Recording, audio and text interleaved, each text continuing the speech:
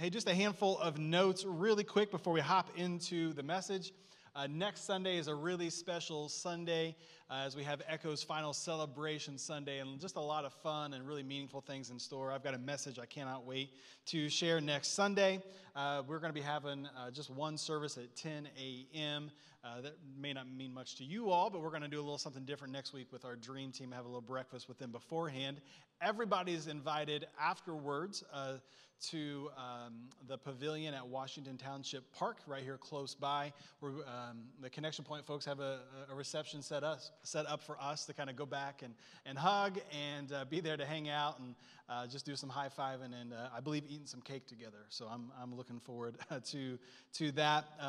On April 10th, Katie and I will meet all of you up at the Brownsburg campus for the 11:15 a.m. service. I would highly encourage you to be there by 11 a.m. so we can all sit together, and they're going to do a commissioning there that Sunday for all that will happen here on April 17th, which will be the launch of Connection Point Avon, and really looking forward to that on Easter Sunday. Would highly encourage you to be here that Sunday or even to serve that day. I know they would love to have you on that team. If you haven't already, we've been emailing out a form to say, I'm going to participate, I'm going to be there, I'm interested in serving, this is a team I'm interested in. I would highly, highly, highly encourage you to do that. If you're like, I don't get emails from you, just say, I'd go back to our slide earlier, which was We Echo to 94,000. We Echo, all one word, to 94,000, and you will be getting those emails. You'll get that form you can fill out. That is the best next step to go from us over to Connection Point Avon, okay? Echo to Connection Point Avon. Fill out that form and say, hey, here's where we're at, and here's how we're going to be diving into all that is ahead. And I truly believe that the best is yet to come. I do. I believe that with all of my heart, which is why we've been walking out this road with God and trusting Him every step of the way. In fact, let me start out my message right there. In the life of every follower of Jesus, there comes a time when they must make a critical decision. Simply this: will I continue to lean on my understanding, or will I cross over, listen to, and pursue the wisdom of God? In other words, am I still running the show, or is my Savior, the creator of the universe, now in charge? My question is simply this today: where am I placing my faith? Whose voice am I obeying? Where is my weight leaning? In fact, a couple of years ago, our family went to Disneyland, and I was reminded of the importance of where you place your weight matters. Our family is big fans of Disney. Any Disney World fans here in the house? Anybody? A couple. The rest of them are there right now. Like, they're all like down in Disney World as we speak. I love Disney World, but I'm not a fan of lines. Anybody else? Like, I don't know how I reconcile the two, but somehow I kind of figure out how to make it all work. And inevitably, when I'm in a line, I'm looking for a spot to place my weight. Are you with me? Like, I need a place to take the weight off of my feet, off of my legs, and off of my back, and to rest, somewhere to lean. On this particular day, me and two of our girls, I say two of our girls, we have two girls, me and the two girls, let me say it that way. We're in line. Aiden would be like, hey, why did you make it sound like there were three girls? There are two girls and a boy. Okay, moving on. On this particular day, me and the girls were on Big Thunder Mountain, which we absolutely love, one of our favorites. But even with a fast pass, it can often mean a line, a long line of waiting just to get up to, a couple minutes of, crazy fun and speed. There are these moments when you're in line where you're stuck in the line and you feel like it's going to move, but it never does. You know what I'm talking about? Like, you're like, we need to make camp here. We should have had somebody bring us lunch here. Like, we're going to be here for a while. There's the other times where you start to kind of find the place to put your weight, but then the line just kind of keeps moving as people keep shifting and you can't find your spot to settle. It was kind of one of those lines that particular day. My legs were aching, my feet were tired, my back was ready to be done, and I was just looking for a spot to put my weight, and I found this spot where there was like this half wall. I was just going to lean up here, catch a breeze. It was kind of hot that day, and to my surprise, as I'm starting to lean back, the girls start walking forward. The line is actually moving, and as I'm leaning back, I keep going backwards. They kept going forwards, I kept going backwards. It was not a wall, it was actually a door. And when I leaned back against it, my butt hit the lever, and I almost fell off of Big Thunder Mountain. In fact, the next time we went on to the ride, I took a picture. Now, you can clearly see there's a lever there, and it's a door, but I didn't notice it when I walked up the first time, and I leaned right against it, and you can see it's just kind of like a vast nothingness behind it. I guess there's probably like a path for a crew, but I just kept falling backwards. The girls kept going forwards. I almost fell off Big Thunder Mountain. Thankfully, before I made a big fool of myself, I finally caught my weight, tried to walk forward in line as though nothing happened, but it's one of those, like, everybody saw it. You know what I'm saying? Like, everybody saw this guy make a fool of himself. Why am I bringing that up? I think it's a perfect image for what I want us to think on today, and it's simply this: where am I placing my weight? Where am I placing my trust? Like, what am I leaning up against with all the weight of my life and all of my trust? If you're trusting in your wisdom, I just want to let you know today, it is not an immovable wall. It is a shifting door with a quick release lever. You're going to fall off a Big Thunder Mountain. But if you're trusting and placing your weight in God's voice, in God's prompting, in God's ways, it is a firm and sturdy wall upon which you can place all of your weight. Whose voice, whose words are you obeying in your life? Yours or God's?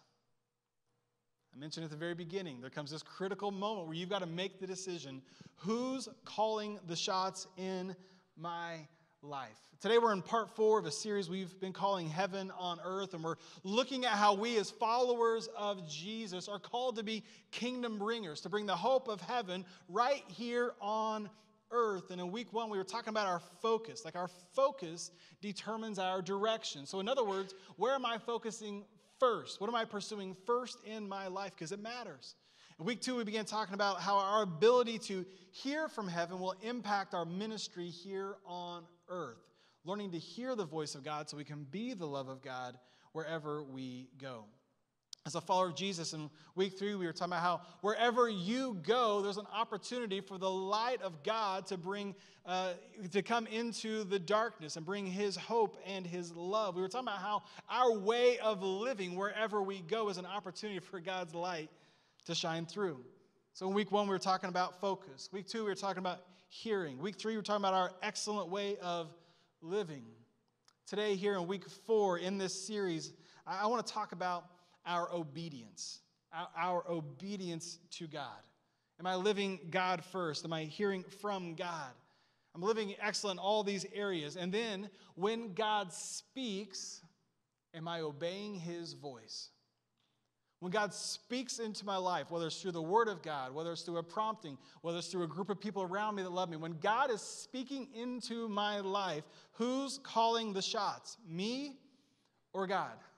Do I know best, or does God know best? It's such a critical part of following God and being a bringer of the kingdom of God into the world. Even the king of Israel, Solomon, he recognized that the most important thing about your life is your answer to this question: who's on the throne? If a king is talking about somebody else being on the throne of your life, we probably better listen. Some of you may even know this verse. It's this: trust in the Lord. This is Solomon talking. Trust in the Lord with all of your heart. Now, I looked at the Hebrew this week for all. It actually means all. Not some, not most. Not the parts of my life that I want to give to Him, but I'll hang on to those that I'm actually better at handling. No, trust in the Lord with all of your heart. And then do you see it? Do not lean on your own understanding. Because your understanding and mine, it's not an immovable wall, it's a door. And we'll fall through it, we'll fall off the mountain. He goes on to say this: in all your ways. In all your ways. At work, at church, at home, in school, in all your ways, acknowledge him. Make sure you're inviting him into the conversation. Make sure you're knowing him first, and he will what? Make straight your paths. I love how he ends with the promise. Solomon, the king, is saying, my trust is in him. I love this. As the king, he's telling the people, just so you know, don't put your trust in me, because my trust is in him and his ways and his voice. I'm not going to lean on me and my wisdom. I'm going to place all of my weight on him, not on my small understanding. Solomon was known as being the wisest man to ever live, and he's saying, no, the most important thing is who is on the throne. Don't trust your own wisdom. Trust his. In all my ways, he says, I'm going to know him. I'm going to know his voice and his ways, his plan, his desire. And the promise is when you do, he will make straight your paths. In other words, he'll get you to the life that he created you to live, but you first have to obey him and walk with him moment by moment, day by day. Now, here's what I know. This is an incredibly challenging thing to do because we like to be on the throne, don't we? We like to call the shots, and it can be difficult to learn and to discern the ways of God. And yet, Solomon says, when you do, you will get this life right, which is what all of us want, to get this life right, to live out the purpose that God has for us. He's like, you've got to obey the voice of God. Now, I started off with this question. Am I still running the show, or is God in charge? But perhaps I need an additional question to throw in here for each of us today. The question could sound like this. How can I obey God when it doesn't make sense? How can I obey God when it's really hard to do so? How can I obey God when I really don't want to? I want to do it my way. Now, the scriptures tell us that when we were still sinners, meaning we were going our own direction, Jesus came and sought us out. You and I were going our own direction, and God steps into our lives. He saves us. He makes us alive. So suddenly, there's an about face. We were going this way. Now we're going this direction, which means it's really easy to turn around and keep going our own direction. Are you with me? For years, we've been going our way, calling the shots, leaning on our wisdom. And then in a moment, Jesus changes us. And so it takes time to start going his direction and his way. And it's easy to turn back around and say, no, I think I've got this one, God. I think I know this one better. I'm not even going to wait on your voice. I'm not even going to pray about it. I think I know. No, Solomon saying we got to make sure we're acknowledging him. We're knowing him in all of our ways. Sometimes it's day in and day out. Sometimes it's moment by moment that I'm just learning. No, I've got to turn towards his ways and invite him into this situation, which I'm pretty sure I've already got it all figured out. Sometimes following God is difficult. Sometimes following God doesn't always make sense. Let me give you an example just in my own life. I remember when I first started understanding the principle of tithing and giving back to God. I understood it spiritually. I wasn't sure I wanted to get behind it intellectually. I was just starting to understand this spiritual principle, right? So when I hold on to everything that God gives me, the scriptures would say I'm robbing from God. The scriptures teach that the first 10% is his. The first 10, not the last 10, not somewhere in the middle. The first 10 goes back to him, and then I trust him with the rest. I got it spiritually. Intellectually, I'm like, God, I don't know how this can work. I'm not making it work, God, on 100%. How can I make it work on 90%? And the spiritual principle is 90% God's way is always better than 100% your way. It's one principle that transcends into all of the other areas of our lives. I'm going to trust him with the first, and he will take care of everything else.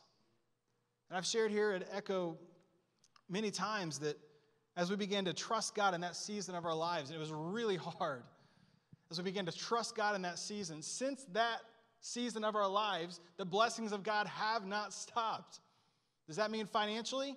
A little bit of that I mean financially, but I mean far more than financial. Vocationally, relationally. It just continues spiritually in our lives and the lives of our family, because it's teaching us in one area what God wants in all of the areas of our lives. It was something I was having a hard time trusting Him with. It didn't make sense. God, I don't understand this. It's hard. But when you obey His voice, you're opening up opportunities for God to move in all the areas of your life. God, I'm not going to close this one off. I'm going to open up all of them to you. I mean, vocationally, there was a season when we were frustrated and tired, and I was certain I knew what was best. Anybody ever have those moments? Like, God, I know what's best in this next season. I was praying for it. I was fasting behind it. Like, God, this is it. It's going to be this organization, and it's in this season. Like, God, I know it. In fact, I got an opportunity to interview for it. They flew Katie and I out. They're like, you guys are top of our list. We'll let you know in a couple days. You ever have those moments where they don't let you know in a couple days? Where they overpromise and underdeliver. A couple days turned into a couple weeks, turned into a little bit longer, and eventually they call and said, oh, actually, we found somebody better. And I remember being devastated. Like, God, I prayed for this. Like, God, I knew this was the next best step for us. And over the next 12 months, that organization had some issues, and that role actually transitioned 3 different times in a matter of 12 months. And I remember thinking back and saying, God, I'm so thankful that you didn't work things out my way. I'm so glad I didn't push that door open and try to make it all happen, because I would have moved my family and it would not have worked out and we would have been miserable. God, I'm so glad that you knew better, you knew higher than me. We've all had these situations in our lives. God, I know what you're saying, but it just doesn't make sense. I'm supposed to trust you with my finances when things are already tight? Yeah. Yeah, that's exactly what you're supposed to do. God, I'm supposed to acknowledge you even at work when it feels like others are getting ahead doing it their way? Yeah, trust me even at work. God, I'm supposed to trust you in that relationship when I really want to do things my way? No. Yeah, trust me and do things my way.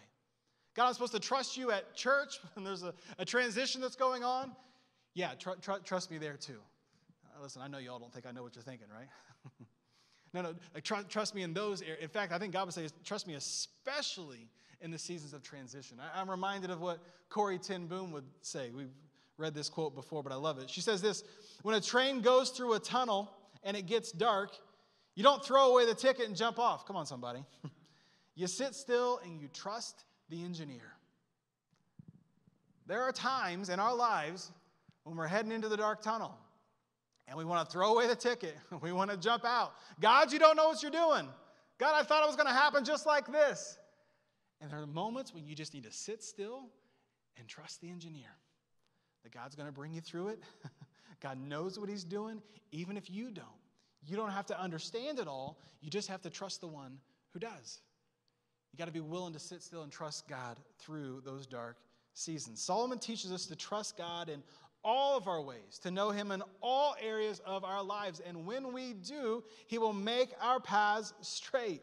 Now, I want to directly link this principle to being a kingdom bringer, right? We all seek to make a difference in our lives here on earth. God, use us so others can experience your hope and your grace and your peace. We desire to be God's love to a lost and hurting world. And to do that, we must acknowledge him in all of our ways. Let me give you my big idea. We're going to break it down here for just a few more minutes. Big idea is simply this: your impact on earth is a direct result of your obedience to heaven. Your impact on earth is a direct result of your obedience to heaven, which is why it's so important to learn to hear his voice, and then you've got to have the courage to follow it. Because if you're going to make the impact that you want to have here on earth, you want to live out the purpose that God has for you, you've got to learn to hear, and you've got to learn to obey. When we're following God's voice, we have exponential impact in our homes and in our schools and in our places of work and in our neighborhoods. And we'll get to see through our lives people finding hope and healing and grace and mercy. But you got to trust God's voice. Sometimes you got to sit still on the train and not jump ship. You got to wait it out. Even if it doesn't make sense to us, whose voice are you leaning against today? Here's what I'm going to do with our remaining time. We're going to look at Luke chapter 5. And in looking at Luke chapter 5, I think we're going to discover two prayers that we can pray when it's hard to follow God, when it's hard to trust him. We don't always understand what it is that he is doing. Luke chapter 5, and we're going to discover two prayers. Let's hop into it. Luke chapter 5, verse 1 simply says this: on one occasion, while the crowd was pressing in on him, talking about Jesus, to hear the word of God, he was standing by the lake of Gennesaret. It's also the Sea of Galilee, the same place. Verse 2, and he saw two boats by the lake, but the fishermen had gone out of them and were washing their nets. Let me just ask a quick question. Why are they washing their nets? Because they're done with working. All right? This is 5 o'clock. This is 6 o'clock. Whatever time you get off of work, they're done. They've been fishing all night. It didn't work. They're cleaning the nets, and they're going home. Verse 3, getting into one of the boats. Don't you just love Jesus? Getting into one of the boats, which was Simon's, he asked him to put out a little from the land. Jesus, I just want to go home. Jesus, I'm tired. Jesus, don't ask something from me. I've been doing my job, and now I want to go and rest. Getting into one of the boats, which was Simon's, he asked him to put out a little from the land, and he sat down, and he taught the people from the boat. Now, I love how it says he told him to put out a little bit from the land. That's the shallow waters, right? This is where you and I would go in, and maybe you'd get up to your ankles or to your knees. This is where the kids would splash around when they're getting into the water. It's the shallow waters. But pretty soon he's going to take him beyond the shallow waters. Verse 4. And when he had finished speaking, he said to Simon, put out into the deep. Do you see the juxtaposition? We've been hanging out in the shallow waters, Simon, but I'm about to take you deeper. Maybe Jesus is inviting somebody in here today to kind of venture beyond the shallow waters, trust his voice, obey his voice out in the deep waters. He says, put out into the deep and let down your nets for a catch. Now, we have to find this humorous. Sometimes we read back on the Bible and we don't always see the humor in it. But this is Jesus, right? This is the preacher who's telling the fishermen how to fish. Here's what we're going to do, guys. We're going to get in the boats. We're going to go out. And you're going to let down your nets. Thank you, preacher. We know what we're doing. We've done it all night, and it didn't work. But he says, let down your nets. Now, he's getting all up in their business and doing this. I'm going to teach you guys how to use your tools. This is what you think you know, but let me tell you what you don't know, right? I know beyond you. I see beyond what you can see. I think the inference for us today would be something like let down your computers, let down your phones, put down your hammer, like whatever your tools of your trade is, where your safety and security is, let those down, and I'm going to invite you to trust me out in the deep waters. And it says this in verse 5, and Simon answered, Master, we toiled all night and we took nothing. Chad, why are you yelling? Because of an exclamation point. You guys see it? Jesus, we worked all night. We caught nothing. We know what we're doing. Why are you asking us to do something that doesn't make sense? We got this all figured out, Jesus. We were mending our nets. We were cleaning them. We were ready to call it a day. We were going to go get some supper from somebody else because we didn't catch any fish. And Jesus, no, we're going to go out into the deep waters, and I want you to let down your nets. Jesus, why are you asking us to do something that doesn't make sense? We are the fishermen after all. We know what we're doing. Peter's the fisherman, just like you're the parent. Just like you're the spouse. Just like you're the student. Just like you're the businesswoman. Just like you're the professional. Jesus, I got this. I don't need you coming in and butting into my business. Why do you get to call the shots in all the areas of my life? And Solomon would tell us, when we acknowledge him in all of our ways, he will make our paths straight. And what Peter says next, even after yelling at Jesus a little bit, it's a game changer, not just for him, but it's a game changer for you too. He says this in the second part of verse 5, but at your word, I will let down the nets. Will you all say that back with me? We'll all just read it together out loud. Come on, just real loud once. Here we go. But at your word, I will let down the nets. At your word, Jesus. I know we've toiled all night, but at your word, we will let down the nets. You've spoken.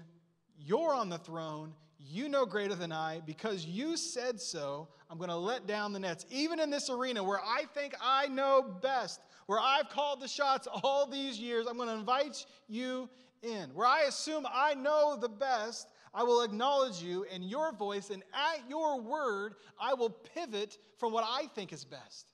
Because you're on the throne, you're calling the shots, and at your word, I will let down the nets. I will put down my comfort and my security and call in the shots, and I will trust your voice. Simon's saying, I'm going to lean against your wisdom over mine. I'm going to lean not on my wisdom and my sense of security. I'm going to let down my way of doing things. And then verse 6, and when they had done this, when they shifted, when they obeyed at the voice of Jesus, they enclosed a large number of fish, and their nets were breaking. This has never happened to them before. They signaled to their partners in the other boat to come and to help them, and they filled up both boats so that they began to sink. And the principle is clear. Even when God invites us to do things that don't make sense, they are always best. His ways are always best. Even when we don't understand him, his direction and his ways are always best. You've waited patiently for the prayers. Let me give you the first prayer. It's simply this. Prayer number 1, God, help me to obey you even when I don't understand you. God, would you please help me to obey you even when I don't understand you? Simon doesn't understand Jesus, but at his word, he obeys and he lets down the nets. Let me ask you a question this morning. Where is Jesus asking you to let down your nets? Where's Jesus saying, I'm going to invite you to stop leaning on your wisdom and your confidence, and I'm going to invite you to lean into my wisdom and obey me? Where is God asking you to trust, but you're having a hard time obeying?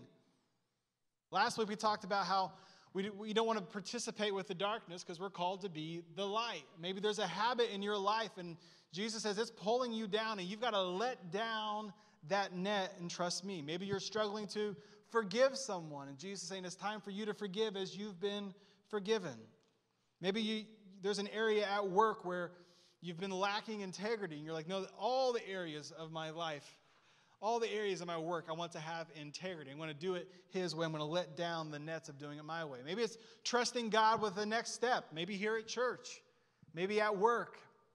In friendship. In a relationship. God's saying, I need you to let down your nets and do it my way. As I was preparing this week, I was thinking about a gentleman in our church, and I'm not going to say his name because we are recording, but I did get his permission to share this. And for a long time, he's been struggling and incredibly frustrated and overwhelmed at work. And there were plenty of times where he could have just jumped ship and said, enough, it's their mess, I'm going to let them figure it out, but I'm done. In the middle of it, in the midst of putting in ridiculous hours early all the way to late and filling in for people that are dropping like flies, he was going through his own health issues, and we were constantly talking and praying together. What's the best next step? And plenty of times where he wanted to stop, plenty of times where he wanted to quit, but in the midst of it, he was praying. Even went on a 40-day fast. Come on, somebody. And said, God, I want to pursue your ways. I want to hear your voice in the process. And times where he felt like he was going to quit, but kept on trusting God. Even other job opportunities that came up along the way, and they just weren't the right ones.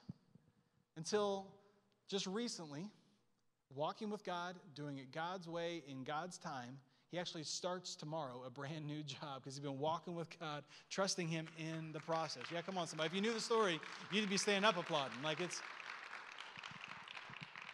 because he was trusting God and doing it his way and his timing. Plenty of times we were talking on the phone. He's like, I don't know. I think maybe I missed it. I'm like, no, I don't know. Keep waiting. God's got something better for you. Trusting God, even when it's tough, is all over the scriptures, right? There's moments where Jesus will say, don't worry about tomorrow. And we'll be like, but Jesus, somebody should worry about tomorrow, shouldn't they?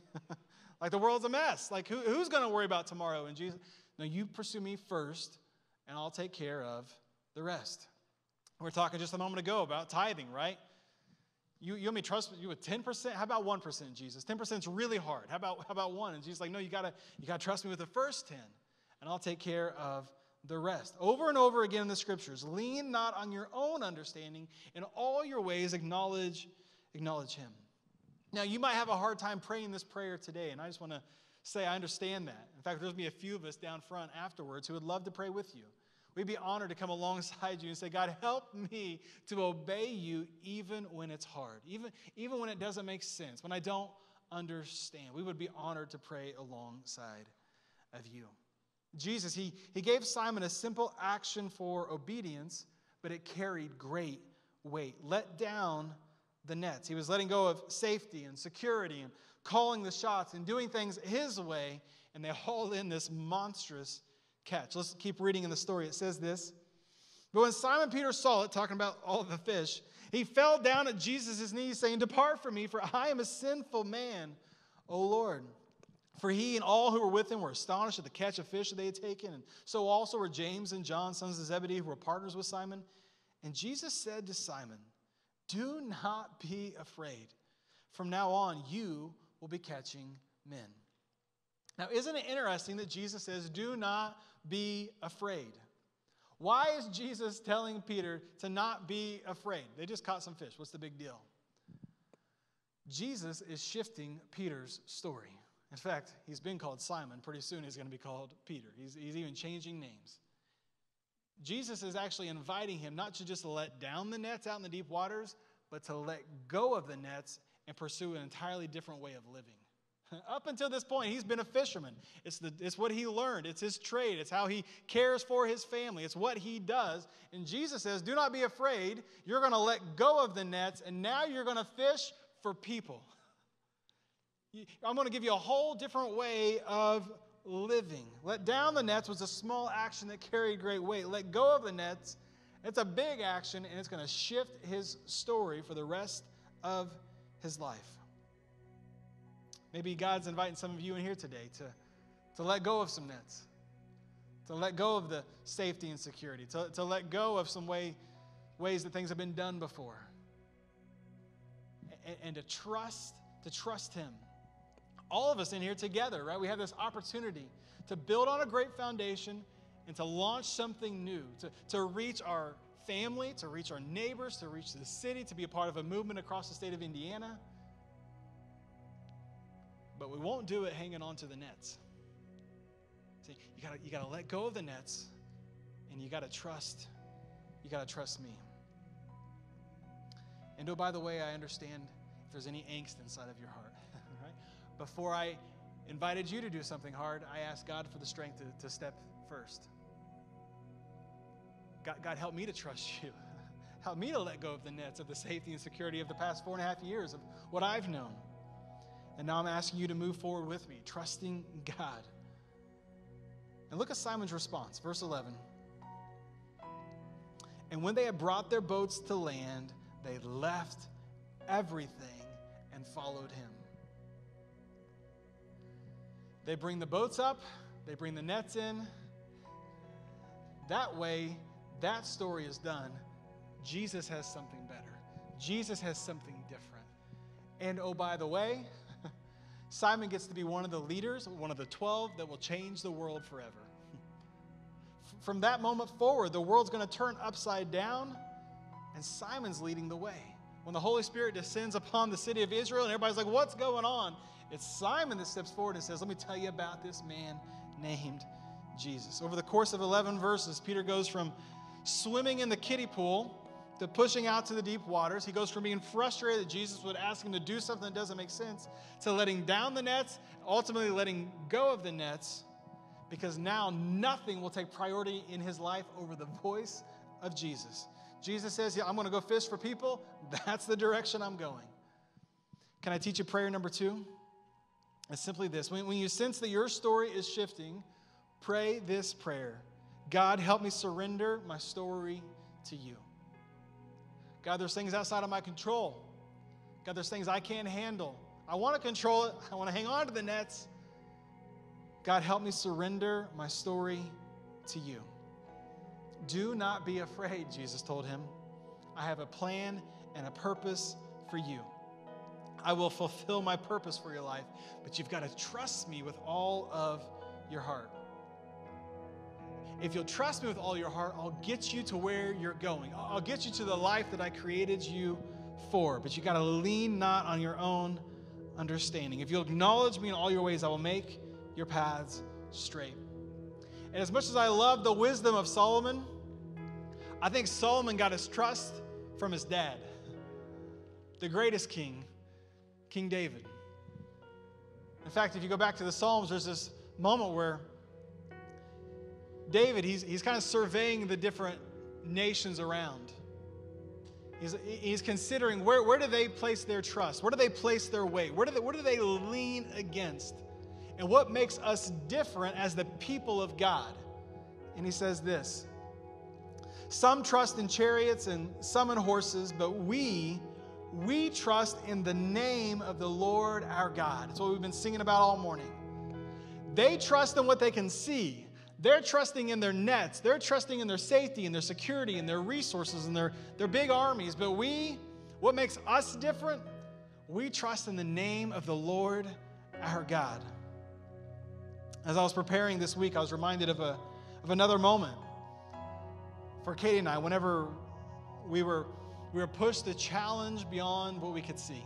God, help us to surrender our story to you.